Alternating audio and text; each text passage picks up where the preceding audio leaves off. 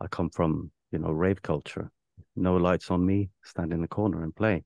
I very much believe that identities are in flux all the time. I do not believe in stoic people who are always themselves. I mean, you can be always yourself, but if it doesn't change, then you're not. Because the scene was so small, there wasn't this thing about competition because none of us were going anywhere. I looked at all these old posters and press cuttings, and I was like, if I didn't know this person, what would I imagine him to be like? You can do whatever, and you can be as experimental or commercial or whatever in the way you produce dance music. But if people don't dance to it, it doesn't work.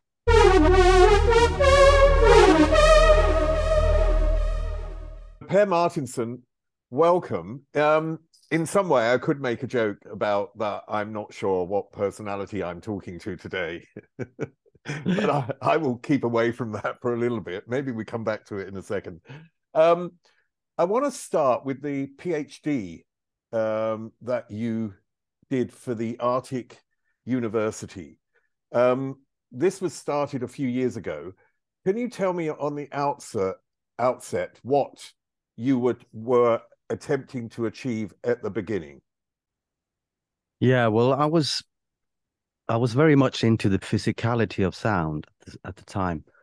And I'd started looking at, there was a lot of stuff on the internet about, sound and geometry, how sound can alter structures in physical objects. And I was like, yeah, that would be kind of cool to explore that because I've always been into very loud and bass heavy music, and the physicality of music has always been like central to what I've been doing.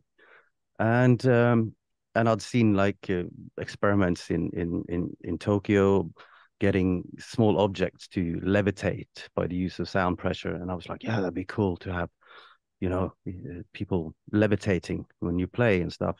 Only I discovered soon that that kind of sound pressure would kill people, so it would be kind of silly to do that. But I was very much into learning and researching what sound could do with the physical world. So that was what I set out to do. So, okay, so you went along a certain path, and then you talk about, and I think it was probably one of your professors, a woman who had said to you, "Where's the personal in this, in your research?"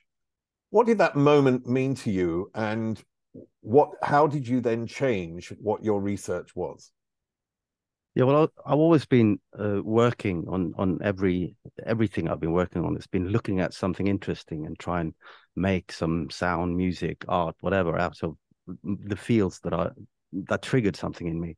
So I'd never thought about looking at who I was in the whole thing. I come from, rave culture. No lights on me, stand in the corner and play. At least the old rave culture.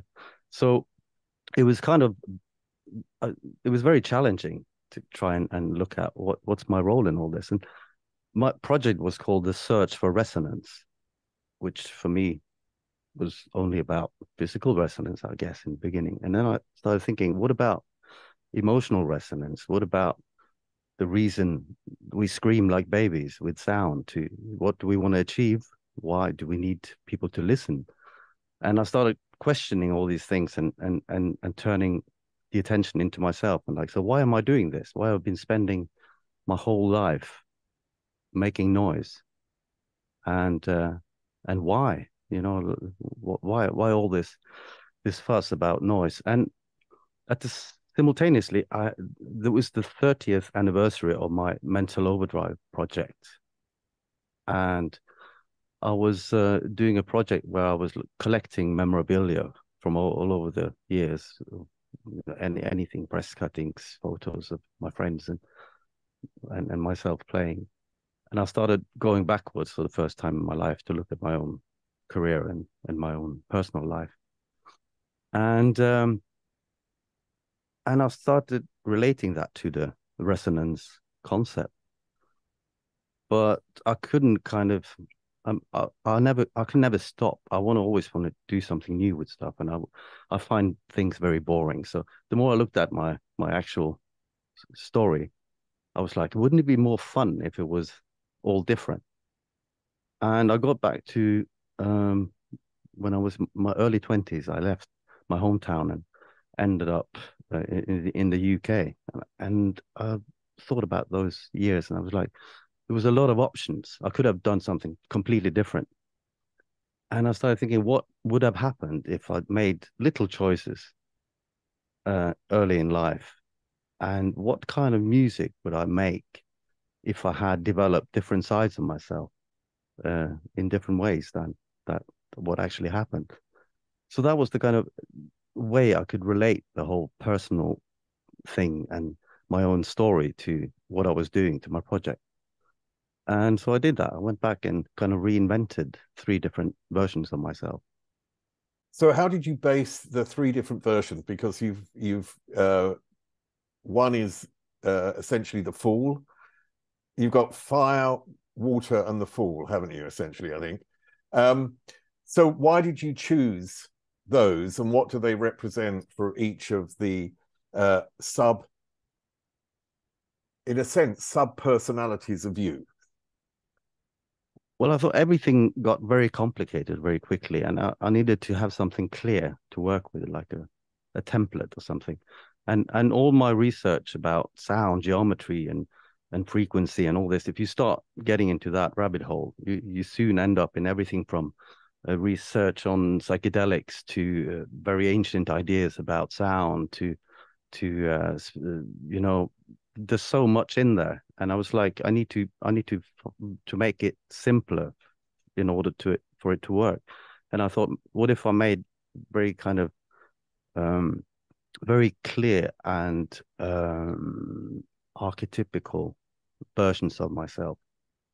And I thought, okay, you have like an emotional side, you have a very active, you know, or moving forward very quickly side, you have the observant side. And I found that in some areas of mysticism, Western mysticism, it was easy for me to use a kind of Trinity, excuse me, a kind of Trinity model to see the old ideas about the yin and the yang and the spirit that observes how these forces play out in the world.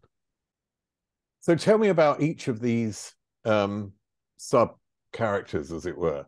So to start off with, tell me about the Fool, because for me, there's something of, I mean, you know the book Fahrenheit 451, where the fireman is burning books at the temperature of 451 degrees. And at one point, he picks up a book and he starts reading it, and it changes the whole of his life. And in a sense, the Fool for me has a little bit of that in it. Tell me how you saw it. Well, I imagined myself in that story to never approach a career in music and never embrace my creative side. So I started writing in my kind of fake autobiography that I never left my hometown, and I settled down very early in life, and I worked as an electrician and put a lid on everything that was creative. Anything inside me that wanted to come out had to be stopped. And I imagined how would that what would that make me? And of course, this version gets a massive midlife crisis, and everything just falls apart. And I thought it would be interesting to make music with that kind of outlook that I know nothing. I don't have any skills. I've never done anything in my life, and everything is experimental.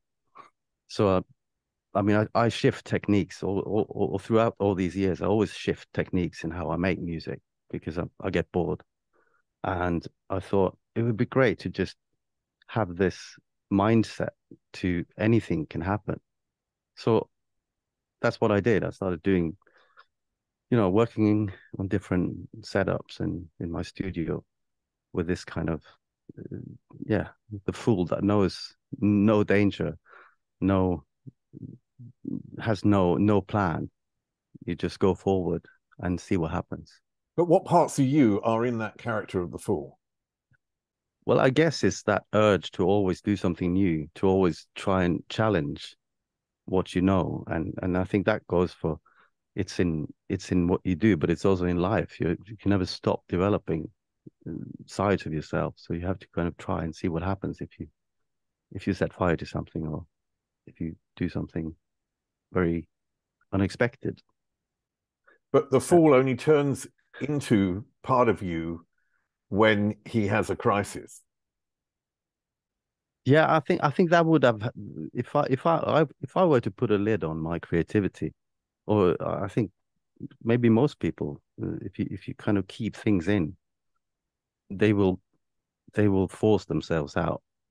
And I think that in that part of the story, I think it's kind of inevitable that the very rigid barriers he has made around his life, in a very unhappy relationship with a kind of mundane reality, he has to break out. So if he can't do it himself, then life will break him out.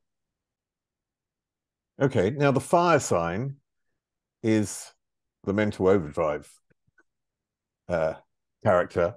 So tell me what in that is you and what isn't you then.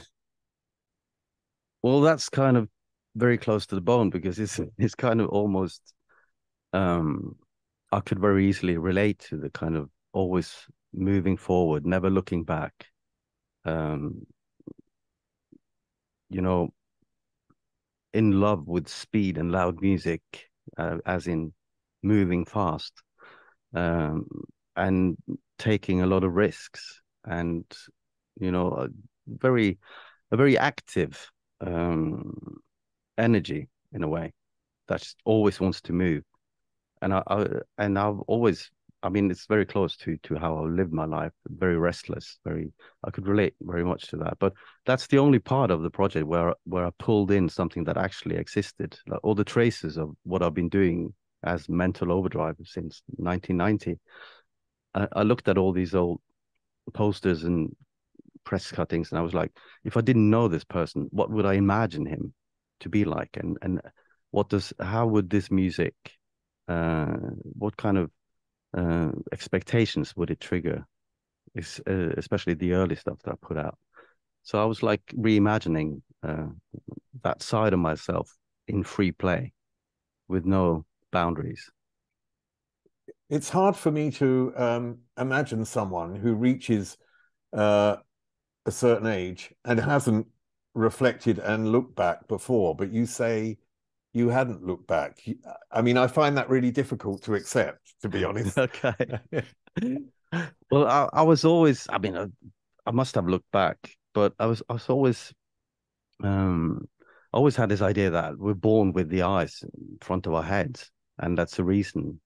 There's a reason for that. You have to turn your head in order to look back, and it's like, uh, yeah, you have to use your muscles.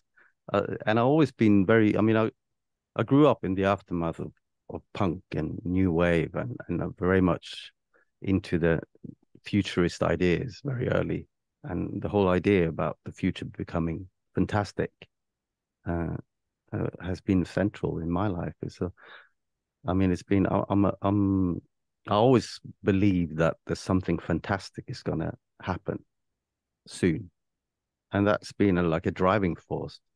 I don't know if it's optimism, because I'm not 100% optimistic, but it's still a driving force that soon something fantastic will happen and everything will change. Now, the neon teardrops is the water sign, the and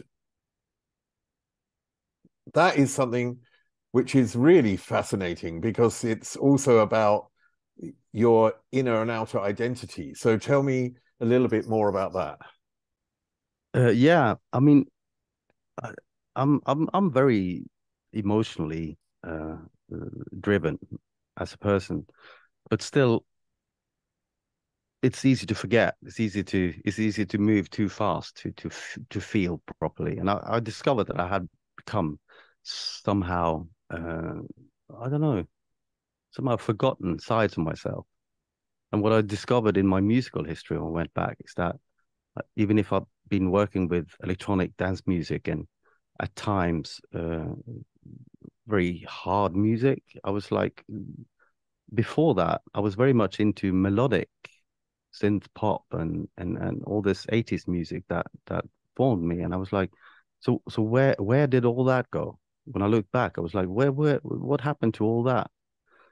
And I started imagining myself maybe nurturing those aspects of myself more and expressing them.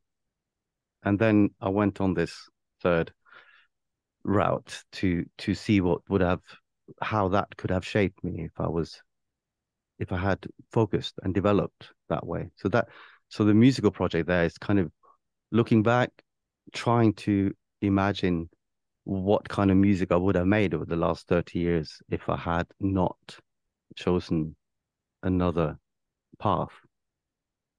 And now what I've been doing now is just kind of recreating that story musically.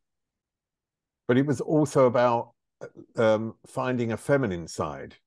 Oh yes, So definitely. tell me about. I mean, the thing is, as a gay man, I think I've have an advantage where I, in a sense, being. I mean, you know, like uh, younger people today are very aware of Mm, this, and people mm, from my generation, which is before your generation, weren't. But if you're a gay man, then you really are confronted with your sides and your feminine side. So you have to you look at that. So how mm. was that for you, and what did you discover about yourself? Well, I discovered that if I looked at myself from like uh, everything is so much about duality these days, and even the old ideas that are when I went back to the yin and the yang and the masculine principle, the feminine principle, and all these like ways of sorting different uh, soul energies or whatever you want to call it. And I was like, uh, there seemed to be an imbalance here. There seemed to be you've been living your life very much expressing the active sides of yourself and sometimes not standing up for what you feel in a way. And when I discovered that, I was like, that's very wrong. I can't live like that. I need to be a whole person. I need to have support from my for my different uh, uh, yeah, the different sides of my personality. So what I did, the first thing I did was to try and um, get a picture of myself. What is my feminine side? And the early AI photo altering algorithms were out there. So I was like, okay, how do I look as a woman? So I've dressed myself in digital drag and tried to get to know myself because the visualization is it's so effective in a way. And that was to me that was such a nice way um of I don't know, it felt like I learned something different while looking at myself in a different way. And I started following that path into so what are your so-called, I mean, I don't believe in this polarity, duality thing. I think that's the big problem these days. That's the big problem politically as well. I mean, I mean, certain nations have like this two-party politics, and I'm from a country where luckily at least we have like a rainbow of political parties that together work in order to change things. And I thought the same thing would be very true about being a modern male, if that's a word. I was like, I need to open up all my sides in order to be a full person. And suddenly I started looking into the role of being male. I mean, I'm a middle-aged male. Uh, I need to find a new way of looking at myself. And I think the method I ended up using was so easy to follow. It was it's very simple. And I discovered my old when I grew up, I looked at my old pictures now. I was very androgynous in my appearance, and I guess I was not later in life. Life happens, and I wasn't as vain as I used to be.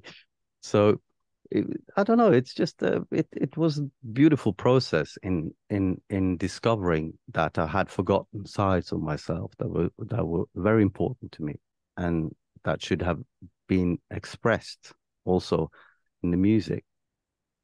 How has that changed you in the way that you interact with other people, or has it changed you even? I believe it has. I mean, I'm I always looked at myself as a very free speaking person, but I discovered that I haven't been as open as I thought I was about everything. And I think, I don't know, there might be too much openness as well, because if you say anything like I often do, you get into hurting other people. And I thought you need to express everything that's part of you, but I found it easier to do that through the music. And through the writing of these stories, it was a very nice way of role playing. So I could go 100% into the different personalities and see how they would work musically. It was very freeing to have these kind of method acting uh, ways of making music, because that's also a thing that at the time I started this project, I was like, okay, I've been doing this for 30 years plus. You start getting these ideas of who you are as an artist, whether you like it or not. And breaking out of that, I mean, I always like breaking out of things, but breaking out of that can sometimes be difficult because you don't have like a method. You don't have like uh, something that can open you up to unexpected possibilities. And I was like, if I could imagine myself being different than I've been acting over the last few years, then what would happen musically? And suddenly I did stuff that I'd never done before. I mean, I find it fascinating. I want to come to the music in a minute, obviously, but I find it Mm, mm, fascinating in terms of the personalities, because as you know, I believe that music is created through the wounds of the childhood trauma, and it connects to people through their own trauma, and that's how and why musicians like yourself can make such a strong connection to their audience, because it's an absolute mm, on a very deep emotional level. But by developing these characters, it's almost like you're avoiding yourself. Do you see what I mean? It's like mm, you've created something um, which is fictional generally, mm. um, and it's that is a way of actually avoiding looking at your own, maybe your own childhood trauma, or maybe actually not that you're afraid of doing that, but maybe that you don't actually want that to be out there. Yeah, maybe I think well now that I've done my the university project ended a year ago, and now I'm kind of stuck with three different personas. And I mean, of course, I am all of this and nothing. Is like it's all parts of myself, and I'm writing into it. Some truth, some fiction, and but I think you're very right about the this connection thing, and that's the resonance thing. That if you really look at something very deep within yourself, it will connect with other people. If you're superficial, it will also connect, but not in the same way. I mean, I think the resonance, and this is what's really fascinating about music and sound, is that the connection to the other person through the sound is the medium to make that connection. And what's fascinating about your project is uh, the different journey of the sound that you are now creating from what you created before. So, when did you first realize that sound has an impact on an audience? And I presume it was fairly early on. Yeah, well, I always made noise as a child, I guess. Not always, but I always wanted to make noise, and I kind of tried to play drums on anything I found, and I started playing in bands when I was in my early teens, and we played our first gigs when I was like 16 or something. So the kind of the impact of on an audience was, I discovered that around that time, that how what you did and how you expressed yourself through sound, what it did with other people. And yeah, I think I never stopped really. I was like, I need to do more of this, but that was always like an outwards movement. And the whole reflection part that I've been going through now is not, I never thought about the other way around. I just wanted to make more sound. Were you brought up in a creative household? Nobody in my family were playing music, but there were record collections. I think I was about 3 when I sat on the floor and played all these like 7-inch singles of my mum's collection on her portable record deck. And I even remember that was like I discovered something very important in my life quite early. What specifically did you discover? I mean, obviously, you heard music and that was a discovery in itself, but I just wondered if there was something that you can specifically hone in on and say what you discovered. I guess it was just that the way it uh, put me in this emotional state, I guess. This kind of uh, just just experiencing, just being quiet, experiencing, getting it all in, and like almost meditating. It made me calm in a way. I think that's the and ever since I was I was collecting records from then on almost. No, I think I bought my first album for my own money when I was 6 years old. My parents were very old-fashioned in the extent that they didn't put much weight on a creative life. They always would say you need to look after money first and not after creativity, which, my thinking is obviously completely different from when I was young and I heard that and went on a different path. What were your parents like, and what support did you receive in terms of actually developing into a creative person? Well, I was told that I could do anything as long as I took responsibility for my own actions. But I was at the same time very rebellious and doing my own thing in spite of everything. So I was also brought up with the common sense that you need to take care of yourself. You need to have a job. Both my parents were none of us were coming from like wealthy backgrounds, and I think for me it was this drive. Maybe that's the kind of fire thing that I would have done it anyway. I just did stuff. I was in no doubt that I would do uh, music, and that would be my life. And whoever told me otherwise were basically idiots because I knew this is what I'm going to do. That Mm. drive comes from somewhere. And I mean, you've obviously now looked into these uh, characters and parts of yourself. Have you sort of worked out where that drive may have come from? Because often it does come from a childhood trauma in some way, and trauma is a very big word, and it Mm. can be a very small thing. Well, if you can define boredom as trauma, I guess that's. I mean, I think I had fun as a kid, but there was always something missing. It was like this. I grew up. I was a child in the 70s, and all I remember was that everything was kind of brown or dark gray, and there was not much furniture, and there was not much going on except like one radio channel being on. I just I found my childhood. Uh, like a really blank canvas that I needed to fill with stuff.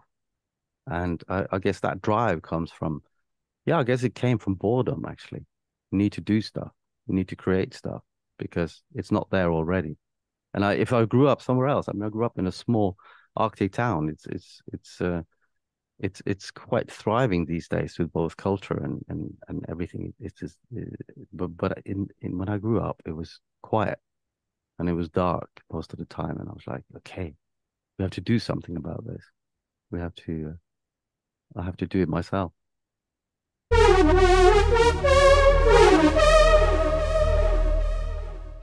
When I was 13, I was a massive fan of David Bowie. That was in 1972 when Ziggy Stardust came along. And for me, he represented more than just the music, because as a gay teenager, he represented a society where I felt I could fit into and be part of. When you were a teenager, who were these people and what did they represent for you? When I was a teen, well, my first huge discovery in music was when I was about 11 or 12 when I discovered Kraftwerk because I was so much into technology. I had all these like electronic kits lying around and building stuff and making stuff. And when I could connect that to music, that was a big thing. But that was not like a personality thing. It was more like their vision fitted my dreams. It was the future's going to be fantastic. That feeling, and it's going to be much more exciting than the 70s. But I think later on in life, the music I was into was very much uh, the whole Joy Division, The Cure, Depeche Mode, but I was very versatile. I loved everything that was a bit um, maybe both electronic music in more challenging forms than synth pop. But I also liked that pop music could come in new dresses and that we could use the contemporary technology to do something that has maybe been done before, but do it in new ways with new sounds. So when you first created music, were you really fully aware about creating something new? Because in different societies, there are societies that seem to copy stuff and they go along that path. And there are societies that want to always create something new. And as a teenager at school, it's not like no one wanted to be a certain pop star. They wanted to be their own pop star. Do you see the difference? Yeah. Yeah. Yeah. Yeah. Well, I think it just felt like everything was possible suddenly in kind of the whole post-punk thing when pop music suddenly was. I found interesting pop music. I found interesting experimental music. I found interesting, music in any form. And I was like this whole field of everything being open for experimentation in some or like tweaks of the old stuff. I mean, I remember hearing some of the records that I heard as a very small child were the Beach Boys. But when I heard Autobahn with Kraftwerk, I was like, oh wow, Beach Boys in electronic form, it's all I don't know. It just felt like we needed to kind of recreate some of our past, but also look what could be done in the future. I think that's a really fantastic um, well, I think it's a really true thing that Beach Boys is Kraftwerk in Kraftwerk are the Beach Boys in electronic form, because Brian Wilson was such a sort of technical whiz about sound and putting together certain vocals, which is he did to amazing effect. And I think in that sense, it did have the relation to the technical area. When you say you were as a child very interested in I'm going to call it making things, Yeah, yeah. and creating certain. I don't know if they were instruments, but you're basically creating things that can create sound. What was the impulse for doing that initially? it was I couldn't leave electronics alone, so I had to kind of pick them apart to see how they worked, and they never worked again. Uh, so I had to kind of, and it was also something around that time. It's before the first, uh, personal computers that you could also build or assemble as kits. So it was you could build tone generators, you could build stuff that was blinking in the night, and you could. It was a thing. It was like a hobby thing that that that you could get into in the 70s. And I think for me it clicked when I understood that this can be musical instruments. This is this is my future. I mean, one thing that you're really known for is your generosity to other artists.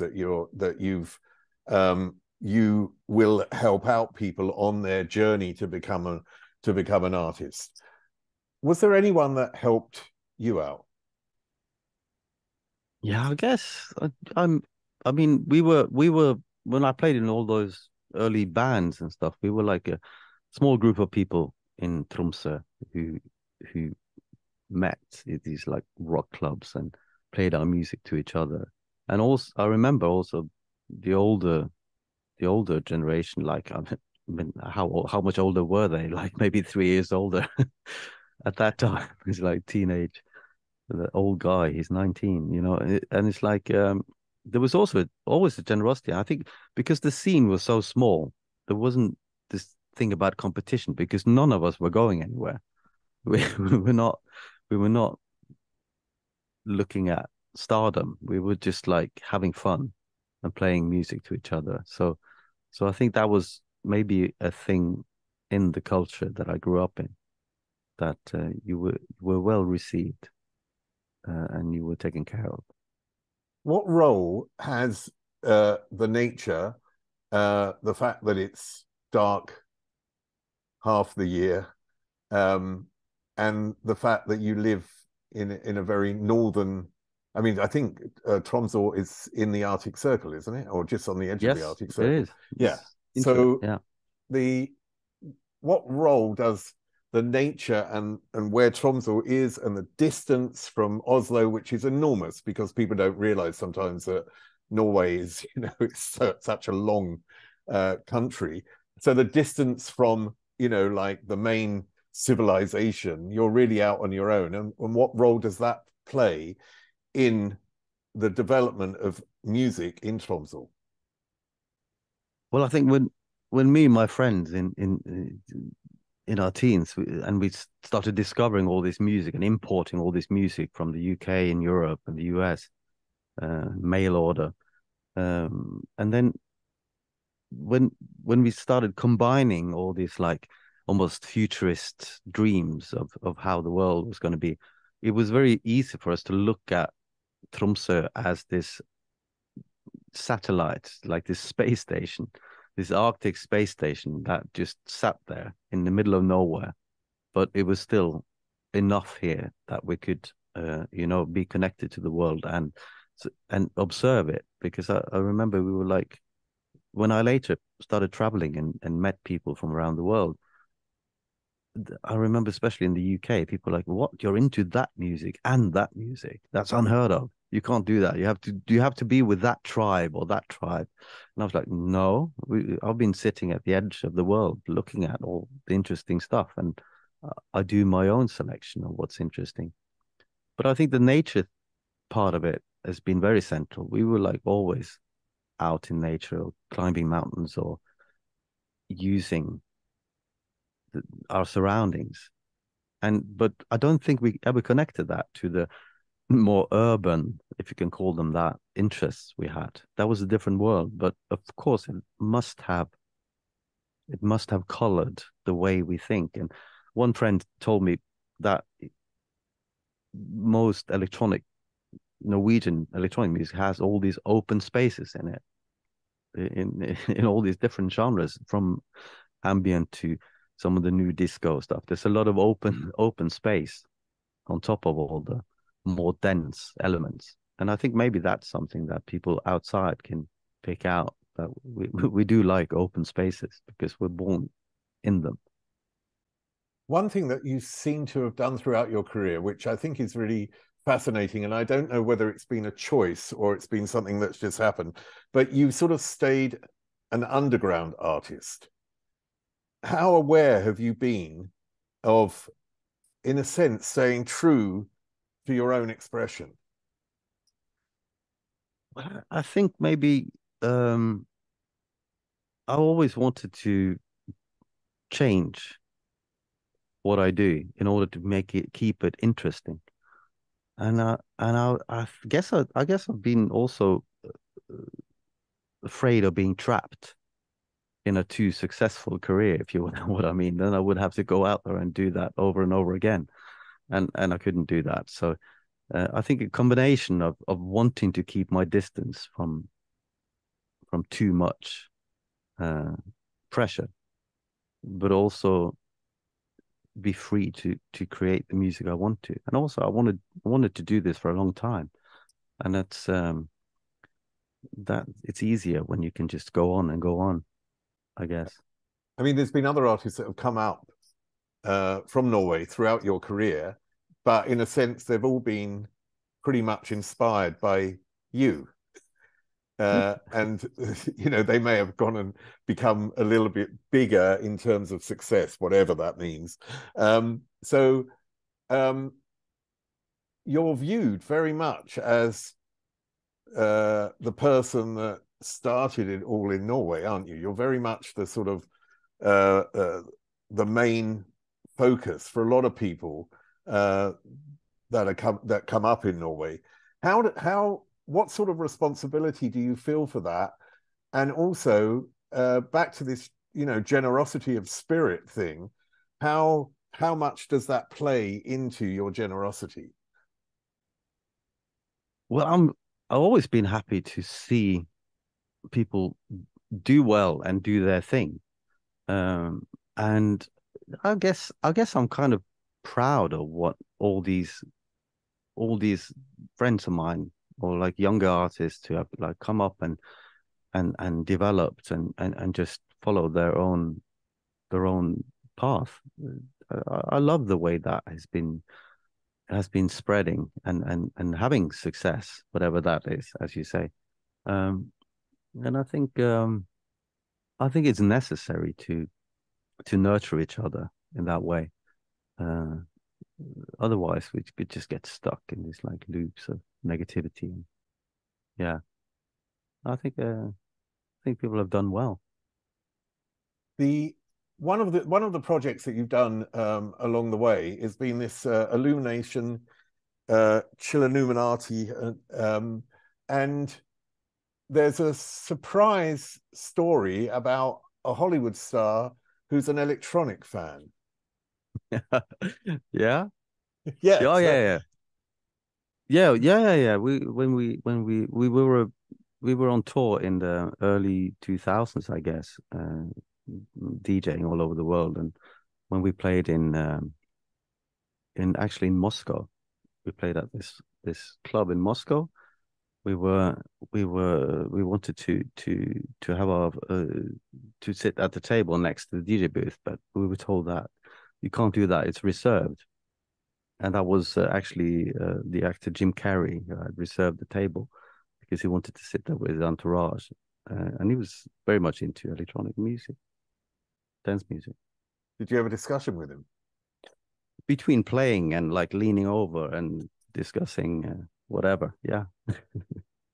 Yeah, I don't know. Sometimes, and I don't know why I'm surprised, because sometimes I'm surprised when someone that you don't connect is then into electronic music. But why not? That seems like ridiculous for me to say that. Um, okay, I want to get back to these characters and how the music has come out of these characters, and how that the music has changed.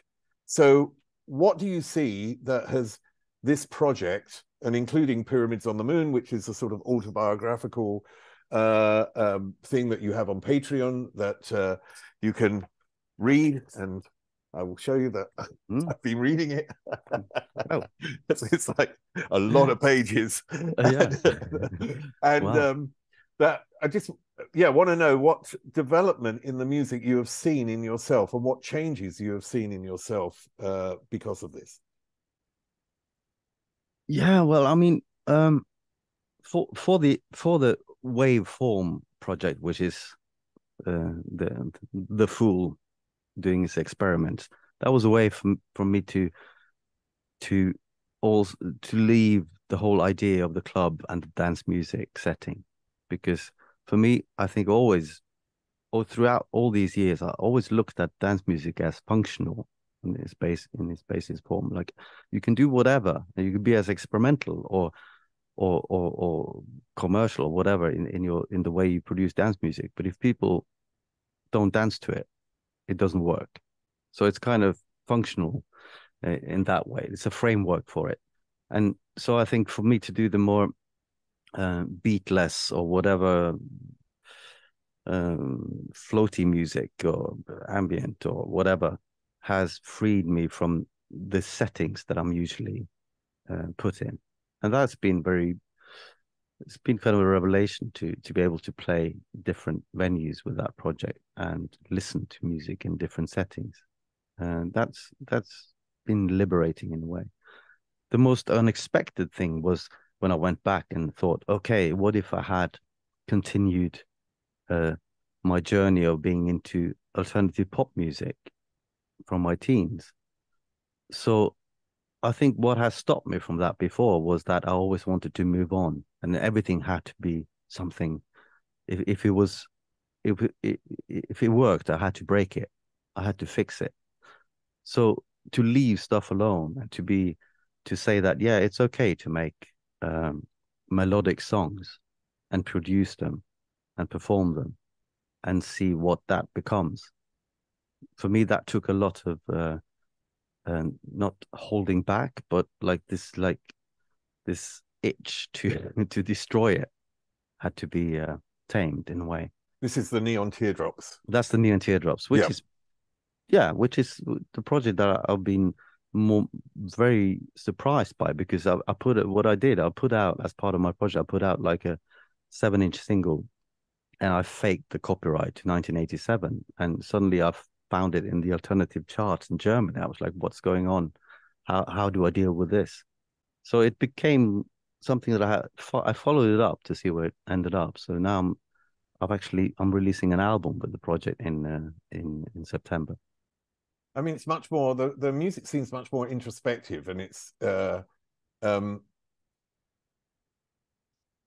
yeah, I don't know. I think it sort of fits with this idea of of looking back and um, sort of analyzing yourself and um, yeah, more in a sense soulful. I don't mean it in terms of soul music, but in a more soulful thing.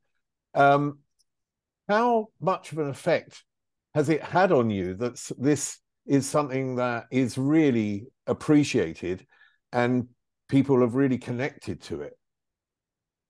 Yeah, but I'm a bit surprised, and yeah, and maybe the one thing that's different with that is I've never used my voice, singing voice, ever before I started experimenting with this pro. I did find an old tape from the 80s, and I was like listening to it, and I was in a lot of like, you know, bedroom studio collaborations. So like, what was this project? Who's singing on this? And I was like, wow, that's actually me. Did I use my voice?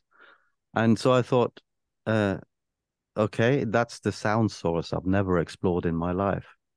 Uh, it's not electronic. So I thought, okay, let's try and use that as a thing. Try and use vocals on my music. And I was like, that was a big challenge, because that was, as you say, suddenly everything was very personal, and the human voice and expressing yourself through your voice. I mean, I can talk for hours, but using it to express something emotional through singing was very, very alien to me. It was not something that was felt natural. It had to kind of be, uh, it had to be worked on. Um, and that's one thing also, that people seem to connect music with vocals in a very different way than instrumental music. And to me, that was also like a bit of a, maybe I'm very nerdy, but I was a bit surprised that you need to have a human connection in order to think music is emotional. Yeah. But yeah, I think it's always been, for me, it's always been the other way around, that I was surprised that you don't need Okay. vocals, and the music could be really hard. Mental Overdrive could be hard, and you still make a connection, and it still touches you in some way. Mm. So I think mine was a sort of the other journey. The other thing, of course, and I think this is a reflection of music, and it depends on language barriers and so on. And of course, lyrics can often trigger a connection. Now, the album's called Testimony, and it is a direct result of what we started to talk about at the beginning, of looking at these three personalities, sort of parts of you, of what you could have been, and the mental overdrive side, and then your water, the feminine, more feminine side. As a technique, do you think it's something that you can repeat, or is this an absolute one-off? I still use the writing as this kind of imagining. I don't know where it's going to end. It's just I've written a lot, and you've read it actually, and I think as a process, I will continue to do that to see what happens and where these things could lead me, because I don't plan on what I'm writing or what kind of music I'm making. I'm just will play it by the moment.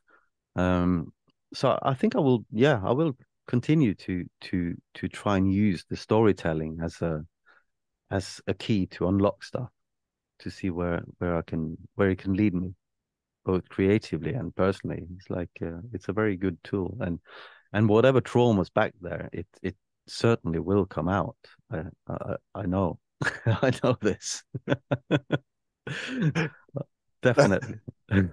That's going to be the great masterpiece. It's definitely going to be the most amazing masterpiece. The other thing that you've connected this to, which I find really fascinating, is not only the AI version of the feminine side of yourself, the writing, the autobiography, inverted commas, those things, but also NFTs in terms of art. Mm. So how does that work within the whole?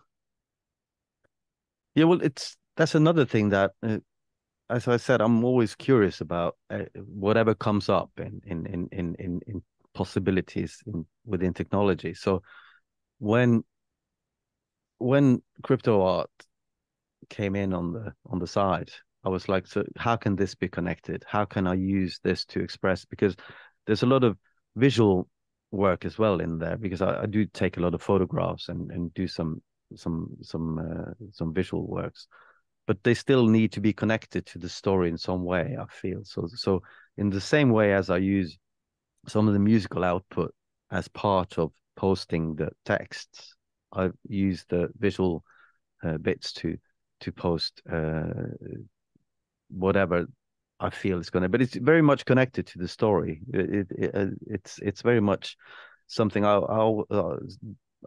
had one character also take a lot of photographs, so some of those are posted as NFTs. One thing on that, there's the YouTube video of you giving your speech at I presume it is at the Arctic University, or at least it's for them there.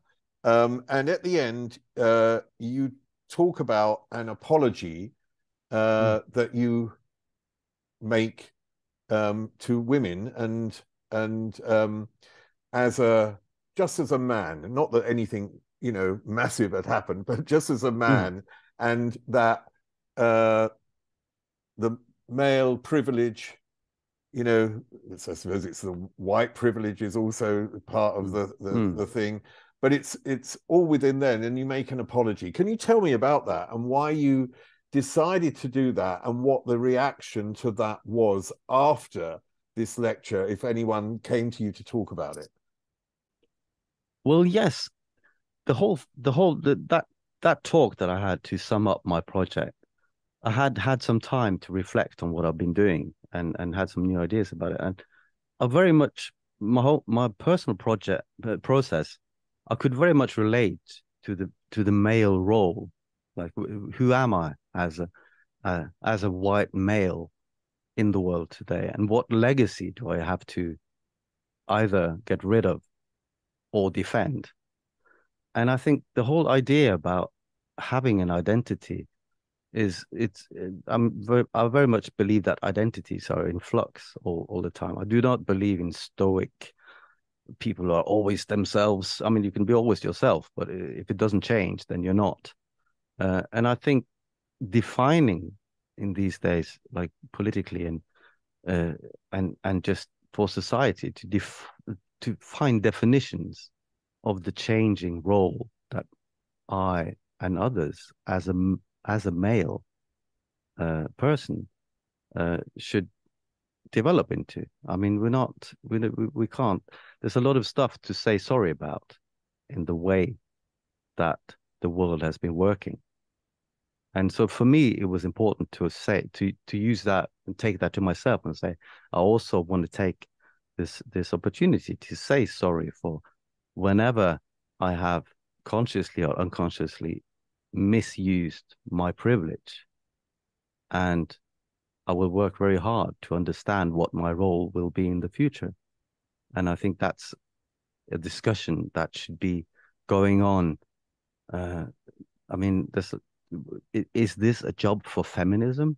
It's not really. It's like it's a job for men to look at themselves and discuss what is it we're going to be, what do we need to get rid of, and how to adapt to a new world where everyone is equal.